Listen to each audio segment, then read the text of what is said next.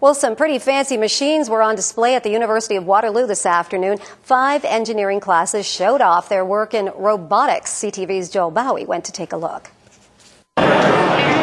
So I'm a mediocre guitar player at best. Alex Kohler may not have perfect pitch, but he and his partner are pretty good engineers.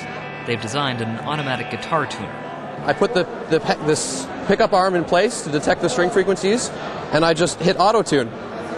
So I'm hitting auto-tune. All right, and then I strum all the strings simultaneously, and it's going to turn the servo motors in here.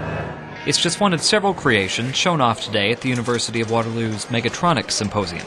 These are all final year projects for the students, and they're about 7 months in the making, but they've all chosen something that was of particular interest to them before that. The designers of this robot are tennis players, tired of having to pick up balls after practice.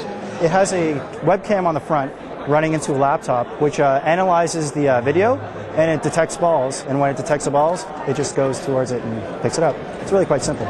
The idea may be simple, but the engineering is not. The Mechatronics school combines multiple engineering disciplines. When I was a kid, I always wanted to build a giant robot that would follow what I do. The crowd favorite today, a robotic leg, with military and industrial applications. It will amplify the amount of load that your leg is able to carry.